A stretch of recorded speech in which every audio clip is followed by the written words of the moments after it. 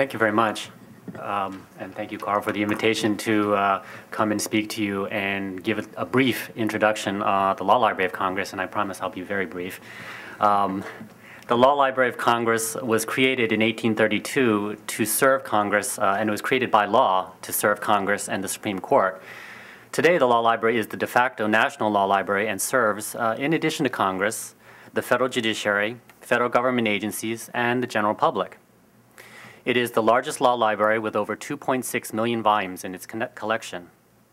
The Law Library, as part of the Library of Congress, strives to provide, as the current Law Librarian of Congress, Roberta Schaefer, likes to say, the 4 A's, access to authoritative, accurate, and authenticated legal information from all jurisdictions, local, national, and international.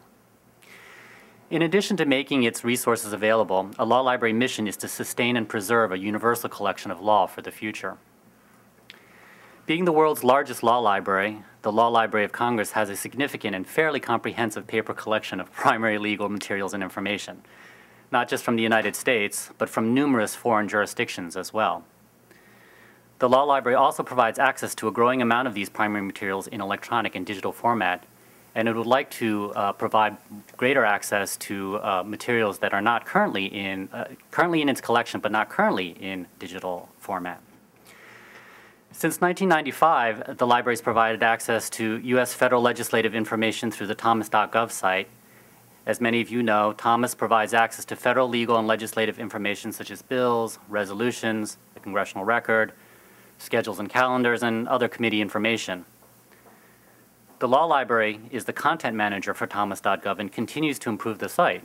So for example, recently the Law Library added a new feature, such as expanding a sharing feature that allows users to save or share a permanent link via bookmarks, email, or even social networking sites.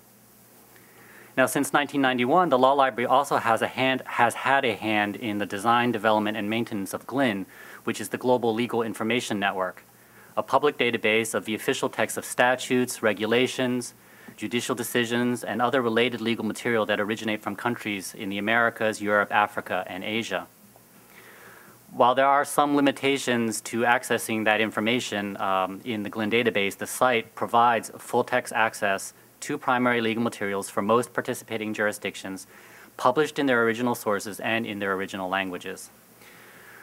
So the Law Library itself is guided by the belief that universal access to and the understanding of law serves as an important role in the society. And these are just some of the examples of what the Law Library is doing currently in trying to create a world digital law library that would allow researchers throughout the world to search for and use local, state, national, and international primary sources and public domain legal and legislative information. Is that brief enough? Thank you.